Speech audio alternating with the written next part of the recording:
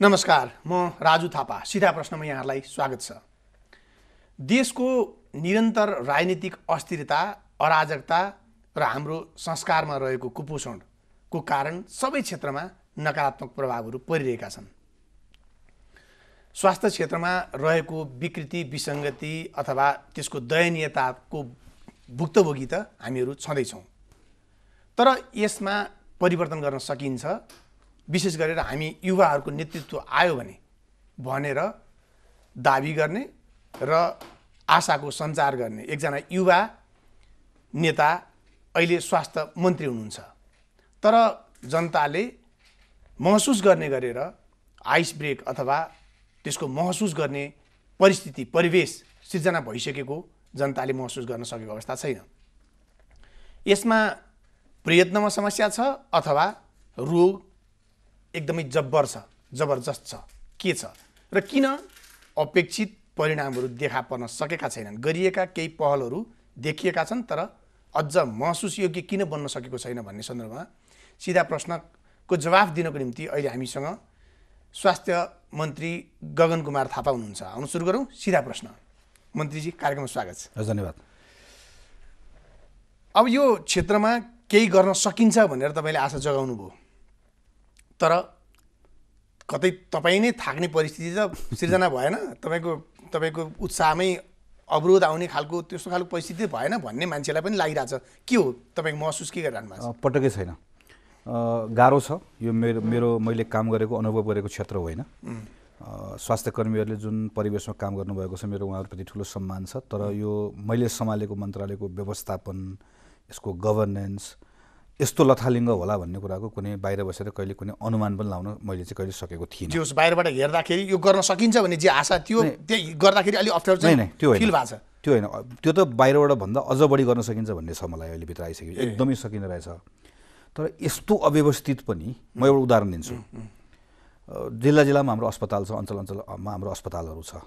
हाम्रो नागरिकहरू अस्पतालमा सेवा लिन जानुहुन्छ र त्यो सेवा लिन जाँदै गर्दाखेरि त्यहाँ कुनै एउटा अञ्चल अस्पताल छ भने यहाँ 15 जना डक्टर, 20 जना डक्टरहरू यहाँ हुनुहुन्छ भनेर त्यो छुट्याइएको हुन्छ, दरबन्दी हुन्छ होइन।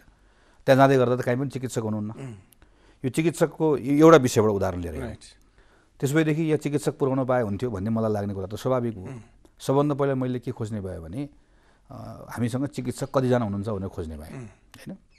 मलाई कसैले बताउन सक्दैन, गजबको कसैले बताउन सक्दैन। कागजमा कहाँ हुनुहुन्छ पनि बताउन सक्दैन, काममा कहाँ हुनुहुन्छ पनि बताउन सक्दैन।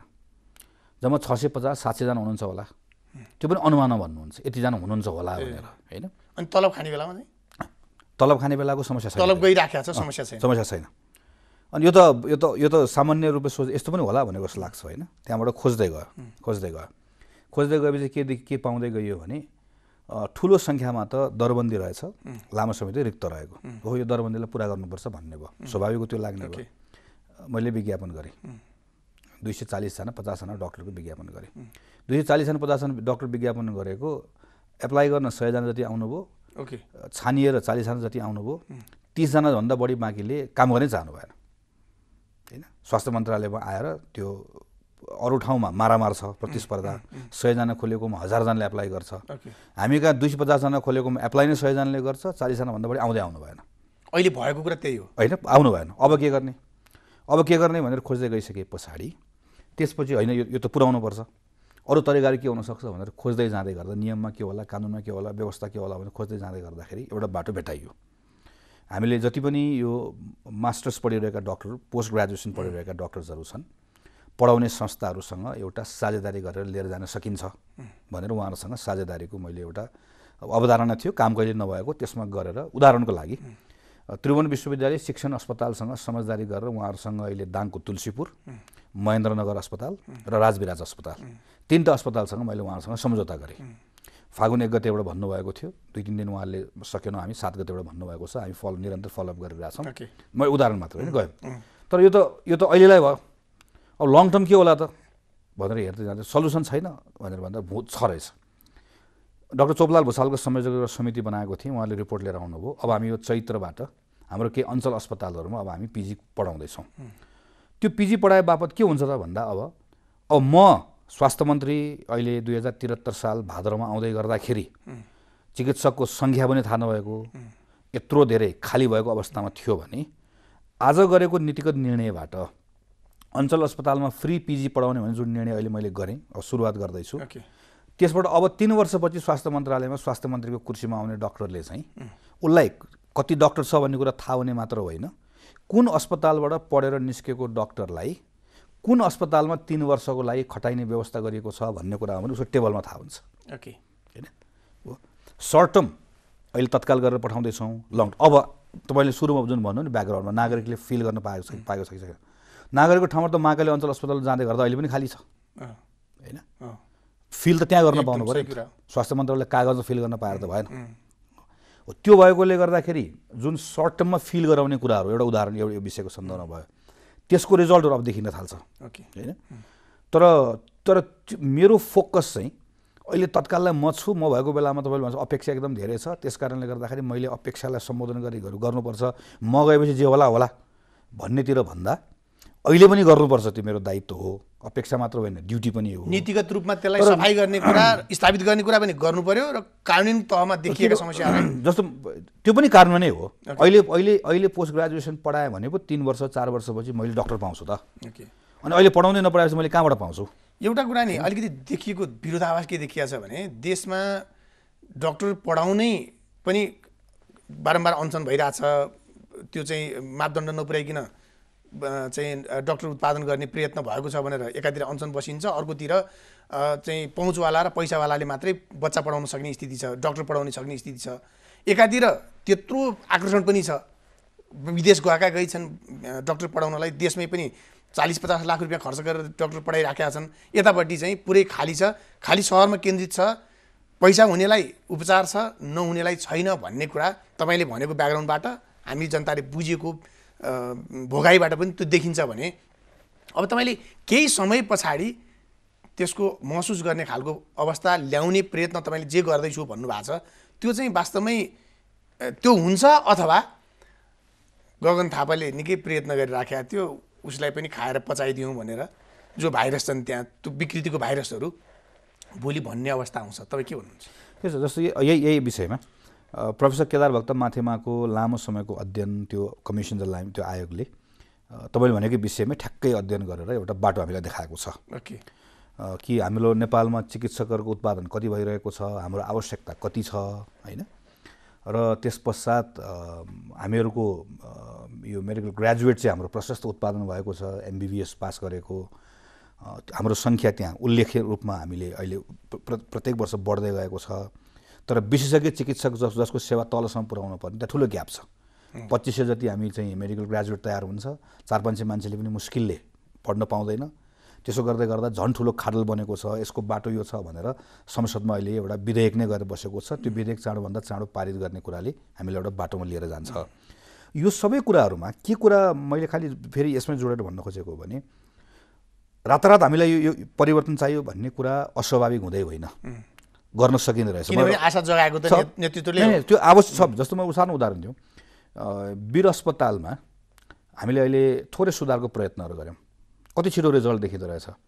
गएको मङ्सिरमा त्यहाँ ओपिडी पेसेन्ट 10,000, यो वर्षको मङ्सिरमा 18,000, गएको माघमा 12,000, यो वर्षको माघमा 28,000, सिग्निफिकेन्टली डिफ्रेन्सेस देखियो। 16,000 त्यहाँ पेसेन्टको भिजिट चाहिँ 1 महिनामा बढ्ने भनेको कुरा डबल भन्दा, किनभने सामान्य त्यहाँको साथीहरू सबै लाग्नुभयो होइन, त्यहाँको हिसाब लाग्नुभयो, डाइरेक्टर लाग्नुभयो, सबै कन्सल्टेन्टहरू सबको एउटा टिम लाग्यो, सबैजना गरौँ भन्ने भावना आयो। तर यो प्रयास नि गगन थापाले दौडेर केही भएको छ भने भोलि तपाईँ नहुँदाखेरि नहुने परिस्थिति नआओस् भन्नका निम्ति नीतिगत तहमै अथवा त्यहाँ चाहिँ जे त्यो तपाईँको सहयोग गर्ने विङ्सहरू छन् तिनीहरूले काम गर्ने परिस्थिति सिर्जना चाहिँ अब भयो भनेर विश्वास गर्ने परिस्थिति छ। म त्यही कुरामा आउँदैछु भनेको सानो कुराबाट पनि एकैछिनमा चेन्ज देखिन सकिँदो रहेछ भन्ने कुरा वीर अस्पताल उदाहरण हो।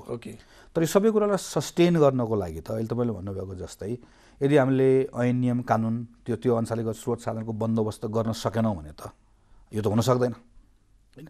त्यसैले अहिले काम गर्न खोजेको सन्तुलन मिलाउन खोजेको चाहिँ तत्कालको आवश्यकता छ, त्यसलाई परिपूर्ति गर्न 1 2 3 4 के गर्ने हो त्यसको सुरुवात गऱ्यौँ, काम गर्दैछौँ होइन। तर सँगसँगै त्यो प्रत्येक 1 2 3 4 लाई टिकाउनको लागि त्यसलाई दिगो बनाउनको लागि एक नम्बरमा यो गर्दाखेरि अहिलेको समस्या हल हुन्छ भने एक नम्बरमा यो नीतिगत निर्णय गर्दाखेरि यो दिगो हुन्छ भनेर हाम्रो काम गर्ने तरिका चाहिँ हामी त्यस्तो बनाएका छौँ। ठिक छ ठ्याक्कै यो तरिका गरेन भने पार लाग्दैन। ओके दर्शकबिन, हामीसँग सम्बद्ध मन्त्रालयका मन्त्रीहरूलाई मैले केही श्रृङ्खलाहरूमा लगातार बोलाउने प्रयत्न गरिरहेको छु, जसले केही परिवर्तन गर्ने प्रयत्न गरिराख्नु भएको छ। जस्तो कि मैले अलि अगाडि ऊर्जा मन्त्रीलाई बोलाएको थिएँ, गत हप्ता नै मैले भौतिक पुनर्संरचना र यो यातायात मन्त्रीलाई बोलाएको थिएँ। आज मैले स्वास्थ्य मन्त्रीलाई बोलाइराखेको छु। तपाईँले गरेका कामहरू पनि केही जनतामा कतिपय गएका छन्, कतिपय धेरै सरोकार नभएको परेपछि फिल गर्ने कुरा पनि हुन्छ। तपाईँले सुरुमै यो विदेशमा चाहिँ उपचार गर्न जानेहरूलाई रोक्ने प्रयत्न गर्नुभयो, तर तपाईँ सफल नभएको के एउटा इन्सिडेन्टमा त्यो देखियो, तपाईँलाई निकै ठुलो प्रहार पनि भयो। अहिले त्यो तपाईँहरूले नीतिगत रूपमै निर्णय गराउनु भयो। अब के नेताहरूले नेपालमा उपचार गर्ने परिस्थिति सिर्जना भयो, विदेश जाँदैनन्, अब राज्य कोषको दोहन हुँदैन, दुरुपयोग हुँदैन भनेर जनताले बुझ्ने अथवा त्यो देखाउने दाँत मात्रै हुन्छ के भन्छ? त्यो पनि एकदम हामी कहिलेकाहीँ कुराहरू नबुझिकन हतार धारणाहरू बनाउँछौँ होइन। अहिले बहालवाला सांसद वा बहालवाला मन्त्रीहरूलाई स्वास्थ्य उपचारका निम्ति के कति सहयोग गर्न सकिन्छ भन्ने कुरा निर्धारण गर्ने काम चाहिँ स्वास्थ्य मन्त्रालयले गर्न पाउँदैन। ओके, त्यसको आफ्नै ऐन नियम कानुन छ। बालवाला कर्मचारीको सामान्य प्रशासनसँग जोडेको ऐन नियम कानुन छ। त्यसलाई पनि बरु त्यसमा कहीँ कसेको छैन। त्यहाँ कुनै त्यो अहिले मैले बनाएको जस्तो कार्यविधि बनाएको छैन। बरु त्यो सम्बन्धित सरकारवाला निकायलाई भन्नुपर्ने हो, ऐनमा परिमार्जन गर्नुपर्ने कुरा। त्यसैले जुन बालवाला सांसदको कुरा आएको छ त्यो मेरो क्षेत्राधिकारको विषय होइन। त्यो मैले बनाएको कार्यविधिले रोकेन भन्ने कुरा मेरो कार्यविधिको विषय नै होइन। त्यो मेरो कार्यविधिको विषय के हो भने जुन हामीले पूर्व विशिष्ट भनेर हामीले भूतपूर्व राष्ट्रपति, प्रधानमन्त्री, मन्त्री हामीहरू जति पनि हुन्छौँ होइन, सरकारले निर्णय गरेर औषधि उपचार भनेर सहयोग गर्दै आएको, त्यसमा उठाएको प्रश्न जम्मा दुईवटा कुरा थियो हाम्रो ठाउँबाट। एउटा चाहिँ राज्यको लागि त सबै नागरिक बराबर हो, कोही विशिष्ट कोही चाहिँ कम विशिष्ट भन्ने कुरा, त्यसैले यो नै बन्द गर्नुपर्छ भन्ने कुरा हो होइन। यसरी छुट्टै राज्यले निर्णय गरेर फलानलाई चाहिँ म 15 लाख दिन्छु, 20 लाख दिन्छु, बन्द गर्नुपर्छ भन्ने हाम्रो प्राथमिक कुरा त्यो, जुन कुरा हामीले बरु त्यो चाहिँ हामीले गर्न सकेनौँ होइन। त्यसो भए त्यो बन्द गर्न सकेनौँ भने कम्तीमा यति त गर्न सकिएला भनेर प्रयास के कुरामा गरेको हो भने जति मन लाग्यो त्यति दिने, जसरी मन लाग्यो त्यसरी गर्न सक्ने, क्याबिनेटले ढ्याक्क निर्णय गर्न सक्ने कुरालाई लिएर गएर अब यस्तो खालको अति विशिष्टलाई हो भने 10 लाख रुपियाँभन्दा बढी दिन सक्दैन र एकदमै मन्त्रीले चाहेको मान्छेलाई पनि 5 लाख रुपियाँभन्दा बढी कुनै पनि हालतमा दिन नसक्ने कुरामा ल्याएर यसलाई कसौँ बाँधौँ। यसले के गर्छ भने कति पैसा गयो भन्ने कुरा होइन, 5 करोड गयो, 10 करोड, 20 करोड गयो भन्ने कुरा होइन, राज्यको चरित्र कस्तो भन्ने कुरासँग यो कुरा जोडिएको छ र भित्रै पनि उपचार योग्य परिस्थिति सिर्जना गर्न सक्ने कुरा नीतिगत तहमा प्रभाव पर्छ भन्ने कुरा। यसले दबाब, अब यसमा हामीले प्रशस्त काम गऱ्यौँ, कार्यविधि बनायौँ। अहिले हामी नेपाली सेनासँग अब हाम्रो शिवरात्रिबाट सेनाको अस्पताल पब्लिकलाई खुला हुँदैछ र सेनासँग अहिले हामीहरू विभिन्न चरण छलफल गरिरहेका छौँ के स्रोत साधनको व्यवस्था गर्नुपर्ने छ। हामी सेनाको अस्पताल, हाम्रो वीर अस्पताल लगायतको केही अस्पतालहरूमा अति विशिष्ट व्यक्तिहरूको लागि नेपालभित्रै उपचार गर्न सक्ने गरिकन त्यहाँ जुन भएको पूर्वाधार छ त्यसलाई अझै त्यसको स्तर उन्नति गरेर नेपालमै हुनसक्छ है। यो त नेसनल प्राइडको कुरा पनि हो नि त, हाम्रो विशिष्ट व्यक्तिको उपचार यहाँ गर्न सक्छौँ भनेर उहाँहरूसँग कामहरू गरिरहेका छौँ। त्यसैले मेरो खालि अनुरोध के हो भने बाहिरबाट यो पक्रा यो खस्यो भनेर यो थपडी बजाउने भन्दा पनि गरिरहेको प्रयासहरूलाई त्यो चाहिँ प्रो पिपल छ कि छैन होइन, त्यो ठिक प्रयास हो कि होइन भन्ने ढङ्गबाट पनि हेर्नुपर्छ भन्ने, त्यसमा त विवादै छैन। मेरो आग्रह चाहिँ त्यो मात्रै। तर कुरा के भने साँच्चै इमान्दार प्रयास भएको छ कि छैन र त्यसको इम्प्याक्ट अथवा त्यसको चाहिँ कानुन ठिक ढङ्गले हुन्छ कि हुँदैन भनेर जनताले हेर्दाखेरि अहिलेसम्म धेरै निराश हुनु परिरहेको छ जनतालाई। त्यो भएर विश्वास जगाइहाल्न सजिलो छैन नि त। अब जस्तो कि तपाईँले मुटु रोगीहरूलाई फ्रीमा अपरेसन गर्ने भन्ने अहिले लागू गरिराख्नु भएको छ, डायलिसिस फ्रीमा गर्ने भने यो जति कुराहरू लिएर आइराख्नु भएको छ, तर त्यसको कार्यान्वयनमा कतिपय समस्याहरू अहिले देखिराखेका छन् होइन। कार्यान्वयन गर्ने सन्दर्भमा जनतामा पनि अन्यल छ, अनि जसले गरिदिनु पर्ने हो त्यसले पनि 10 थरी बाहना देखाउने त्यो समस्याहरू पनि छ। कतिपय अस्पतालहरूमा त कहिले पनि चिकित्सक हुँदैन, तपाईँले भनि नै हाल्नुभयो, सामान्यतया उपकरण हुँदैन। उपकरण छ भनेदेखि त्यो चालु हालतमा हुँदैन, बिगारिहाल्ने, त्यो बिग्रिने होइन कि बिगार्ने कुरा हो भन्ने जनतालाई प्रष्ट थाहा छ। यो कुरालाई ठोक्ने कुरामा तपाईँले प्रभावकारी ढङ्गले काम गर्न नभ्याउनु भएको हो अथवा त्यो यस्तो छ साध्य छैन? यस्तो किन नहुनु, बगैँचासँग छ। अब अहिले मेरो एउटा फोकस मध्ये एउटा ठुलो फोकस भनेको चाहिँ अस्पताल हो यो अस्पताललाई सुदृढ बनाएनौँ भने होइन हाम्रो अस्पताल दिने सर्भिसेसहरू हामीले गरेनौँ भनेदेखि भने पब्लिक हेल्थमा जुन कुरा हामीले गएको 15-20 वर्षमा नेपालले हेर्नुहोस् यो अनुकरणीय एउटा एक उपलब्धि प्राप्त गरेको रहेछ। अहिले मैले स्वास्थ्य मन्त्री भएर 2-3वटा फोरममा जाँदै गर्दा मैले महसुस गरेको कि नेपालको स्वास्थ्य मन्त्री भएर जाँदै गर्दाखेरि छुट्टै स्थान पाइन्छ त्यहाँ। त्यसैले हाम्रो स्वास्थ्यको क्षेत्रमा केही नभएको भने होइन। हाम्रो महिला स्वास्थ्य स्वयंसेविका स्वास्थ्य कर्मी अगाडिको चाहिँ हाम्रो नीति निर्माताहरूलाई धेरैलाई धन्यवाद दिनुपर्छ यो कुराको सन्दर्भमा। हामीले बच्चाको मर्ने दर आमाको मर्ने दर यति धेरै कुरामा उपलब्धि प्राप्त गरेका रहेछौँ हामीले। किन अब तर कहाँनिर आयो भनेदेखि भने त्यो ठाउँहरूमा उपलब्धि भयो त्यहाँ सरकार मात्रै छ त्यहाँ कुनै प्राइभेट सेक्टर छैन। जब हामीहरू बिरामी भएपछि उपचार गर्नको लागि अस्पताल आउँछौँ नि अस्पताल जो जुन क्युरेटिभ सेक्टर हो उपचारात्मक जुन क्षेत्र हो उपचारात्मक क्षेत्रमा भने हामीले अत्यन्त कम ध्यान दिएछौँ कम काम गरेछौँ। त्यसो गरिसकेपछि अब अहिले हामीहरू सानसानो बच्चाहरू अस्पताल पुर्याउने चिकित्सक नपुग्ने औषधि नपुग्ने म यसो हाम्रो सानसानो बच्चाहरू छ तपाईँको मेरो सानो बच्चाहरू छ ती बच्चाले खोप लगाएका छन् ती बच्चाले विभिन्न चरणमा सेवाहरू प्राप्त गरेका ती सबै सरकारी कार्यक्रम हो नि सबै कुरा भएको छ। तर ठाउँमा चाहिँ केही बिरामी भयो कुदेर हामी वीर अस्पताल जान्छौँ वा कान्ति अस्पताल जान्छौँ वा बाहिरको जिल्ला अस्पताल जान्छौँ त्यहाँ गइसके पछाडि जुन सेवाको स्तर हुन्छ एक सेवा पाउँदैनौँ वा सेवा त्यस कारणले गर्दा हामी बाध्य भएर निजी ठाउँमा गएर सेवा किन्न जानुपर्ने अवस्था हुन्छ होइन। अनि त्यसले हामीलाई निराश बनाउँछ होइन। त्यो भएकोले गर्दा अहिले मैले चाहिँ के भने पार्टनर्सहरूलाई पनि जो हामीसँग मद्दत गरेर उहाँलाई के भने क्युरेटिभ सेक्टरमा सरकारले यसलाई एकदम व्यवस्था गरेर छोडिदिँदै गर्दा हाम्रो पब्लिक हेल्थको उपलब्धि पनि जोगिएन जनताको विश्वास पनि रहेन। त्यसैले अब अस्पताल बनाउने हो भनेर अहिले हामीले हस्पिटल्सको हामीले अहिले इक्विपमेन्ट्सहरू किन्नेदेखि जनशक्तिदेखि लिएर जे जति कुराहरू अहिले म गएको 2-3 महिनापछि मैले यसको पूर्वाधार बनाएँ। जस्तो हिजो मात्र मैले मन्त्री परिषदबाट के कुरालाई पारित गरेर लिएर आएँ भने अब 9 to 3 अस्ति नै पारित गरेको क्याबिनेट कमिटीमा गयो हिजो पास भयो 9 बजेदेखि 3 बजेसम्म अञ्चल अस्पताल जिल्ला अस्पताल यस्तो अस्पतालमा सरकारी चिकित्सक ओपिडी चल्ने मात्र होइन सरकारी चिकित्सक त्यो समयभित्र त्यहाँ नबसेर कुनै प्राइभेट क्लिनिकमा उहाँ भेटिनु भयो भने त्यो सिधा अपराध हो।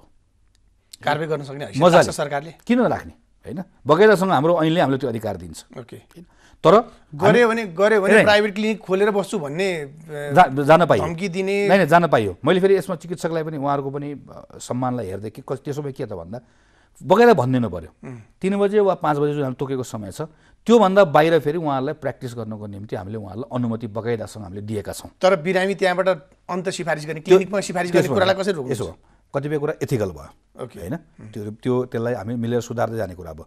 पहिला त प्रेजेन्सै हुनु पऱ्यो नि पहिला त हुनै पऱ्यो नि त।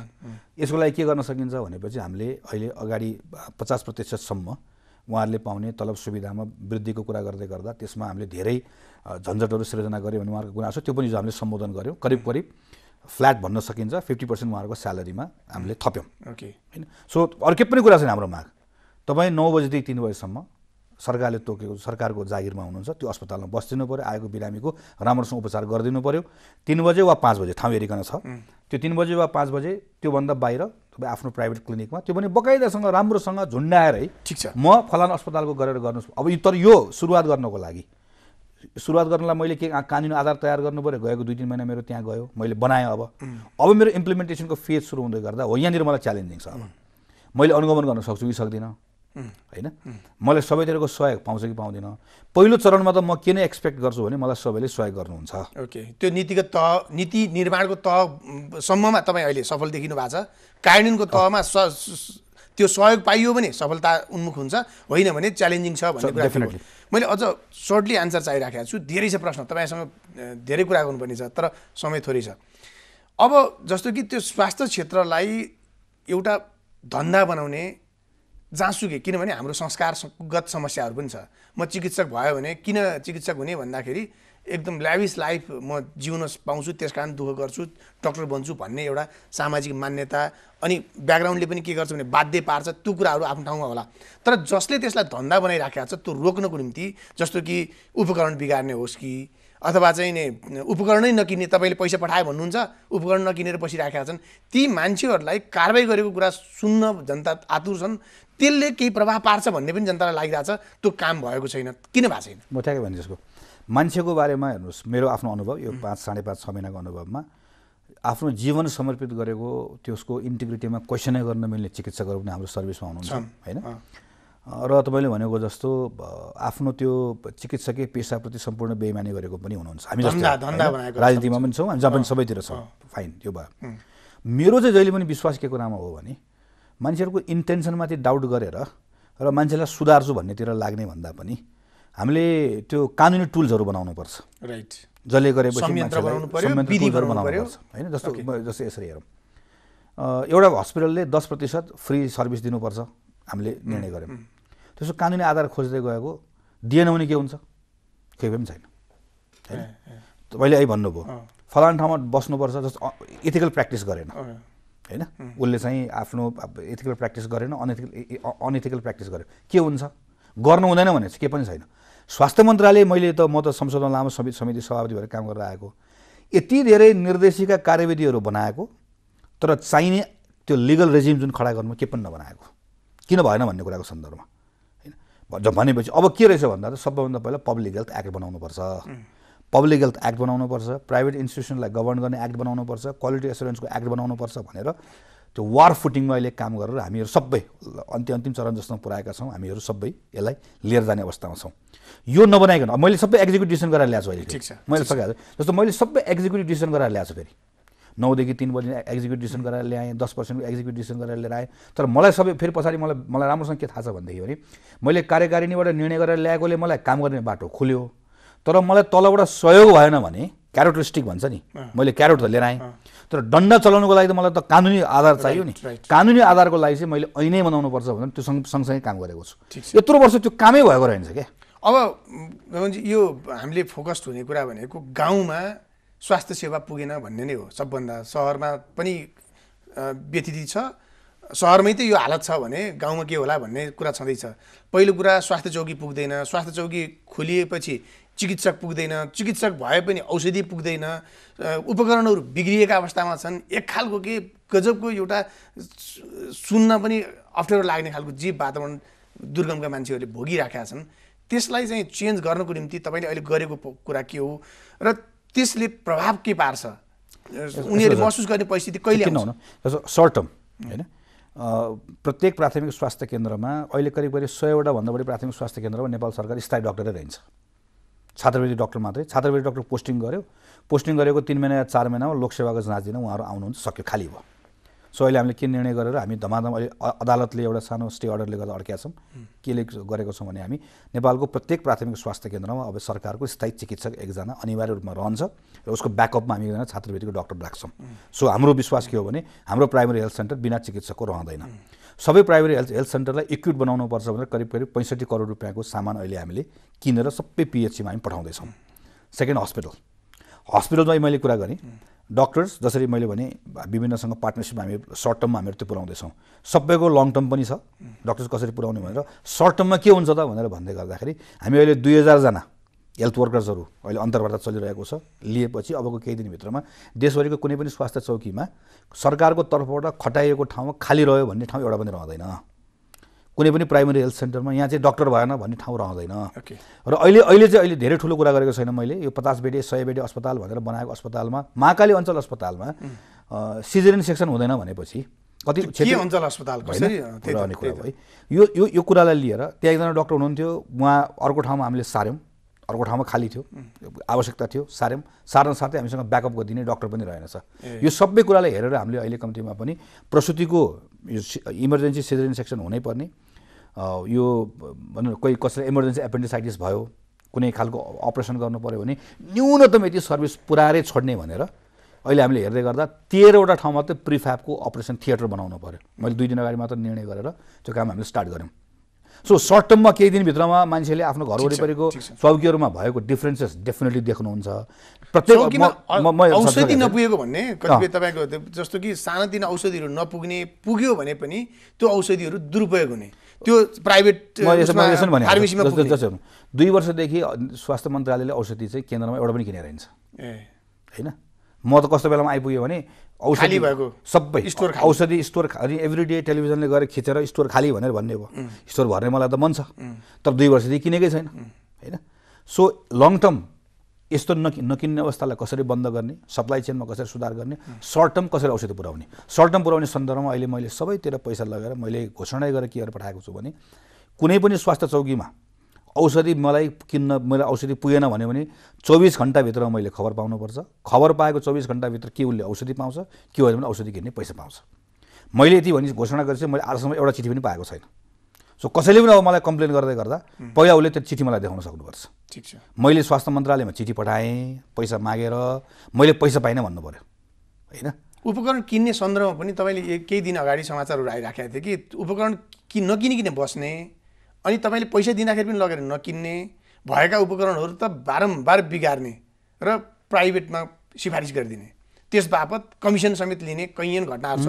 यसमा कम्तीमा ल तपाईँको एक्टबाट तपाईँको अहिलेको चाहिँ भएको विद्यमान कानुनले कारवाही गर्न सकिँदैन भन्ने सन्दर्भमा कुरा गर्ने हो भनेदेखि ठगीमा हाल्ने, सार्वजनिक मुद्दा हाल्ने, अरू जस्तो मान्छेहरूलाई गर्न सकिन्छ त्यो गरेर भए पनि तत्काल कारवाही गरेर एक खालको चाहिँ सरकारको उपस्थिति गलत काममा दण्डित गर्ने परिस्थिति सिर्जना त गर्नु जरुरी थियो। त्यो चाहिँ भएको जनताले देख्न चाहिरहेको छ। यस्तो छ, त्यही मैले त्यो कुरा फेरि मैले भन्दा एकदमै कमजोर कुरा जस्तो हुन्छ होइन। तर कस्तो रहेछ भने जस्तो अनुमानको कुरा न भयो होइन।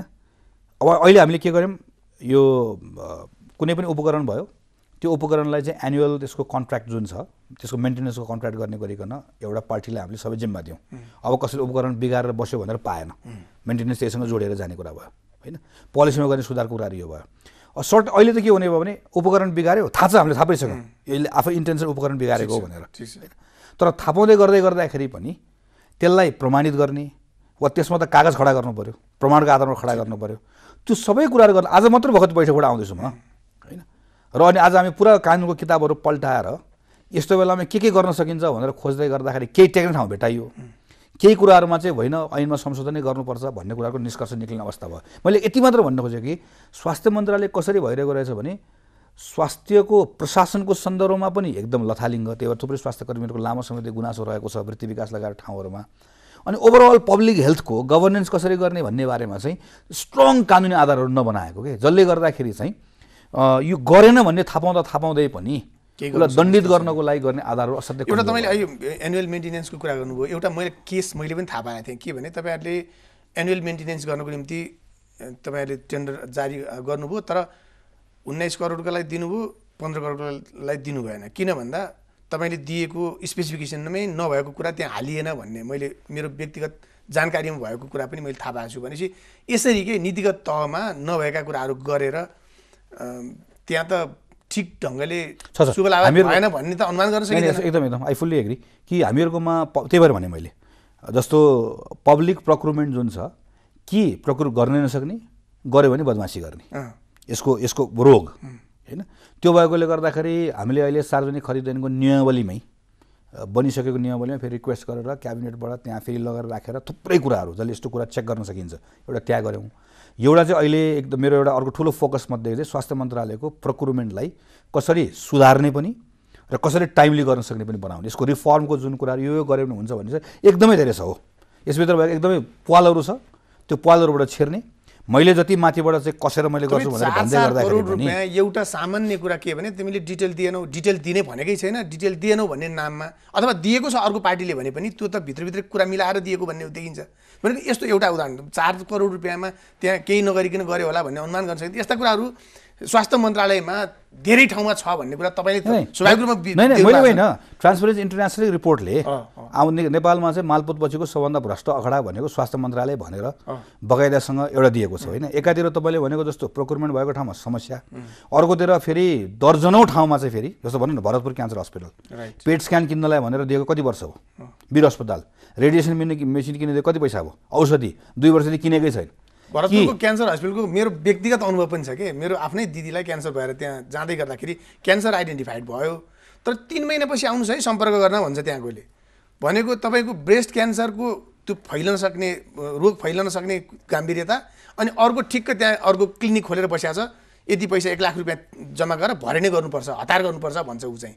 भनेको तपाईँको अनि एउटा प्रभावमा भयो भने 3 दिनपछि पनि हुँदो रहेछ। फेरि प्रभाव नहुने मान्छेले 1 लाख 2 लाख रुपियाँ तिर्नुपर्ने परिस्थिति एउटा एक खालको सामान्य मान्छे भएर सोच्यो भने यत्रो भयावह परिस्थितिबाट हामी गुजिरहेका छौँ।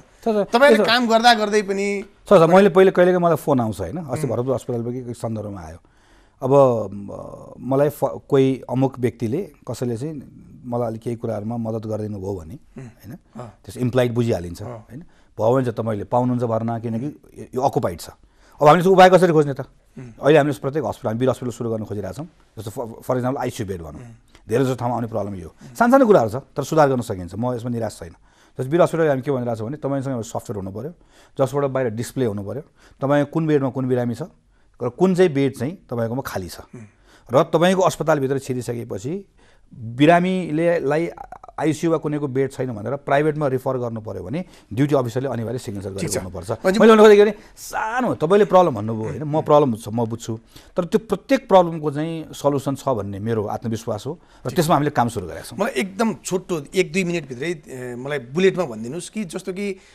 अरू प्राइभेट यो चाहिँ यो के भन्छ अस्पतालहरूले सेवा दिइराखेका छन् त्यहाँ समस्याहरू पनि छ त्यसलाई रेगुलेट गर्ने कुरामा पनि कतिपय कुराहरू सरकारको पहुँच नपुगेको तिनीहरूले उल्टो धम्क्याउने परिस्थिति पनि छ अर्को कुरा के पनि छ भने राम्रोसँग सेवा पुर्याइराखेका अस्पतालहरूलाई पनि बिरामी मरिहाल्यो तपाईँ यति लाख रुपियाँ तिर भनेर लाएर 2-4 जना मान्छे जम्मा हुने असुरक्षा चिकित्सकलाई पिट्ने यस्तो खालको समस्याहरू पनि छ त्यहाँ तपाईँहरूले अब गृह मन्त्रालयको कुरा होला तर स्वास्थ्य मन्त्रालयले अहिले हामीले के गर्यौँ हामीले मन्त्री परिषदमा हाम्रो गइसक्यो जेल विदाउट बेल स्वास्थ्य कुनै पनि कर्मीलाई कसैले गर्छ भने त्यो बेलेबलै हुँदैन एकातिर त्यसले चाहिँ डक्टर्सहरूलाई जोगायो अस्पताललाई जोगायो तर नागरिकलाई पनि फेरि चाहियो नि त मलाई चित्त बुझेन भने कहाँ गल्ती गरेछ भने होइन त्यसको लागि चाहिँ हामीले नेपाल मेडिकल काउन्सिलसँग मिलेर अहिले त्यसको एथिकल कोडको पनि करिब कुरा कम्प्लिट भएको छ कसरी गरेर जानुपर्छ एउटा कुरामा तपाईँले क्लियर गर्नुभयो अर्को कुरा जस्तो कि यो चाहिँ यो त्यो सेक्टरको भ्रष्टाचारका कुराहरूलाई पनि हामी अब चाहिँ जेरो टोलरेन्स भन्ने हिसाबले तपाईँहरू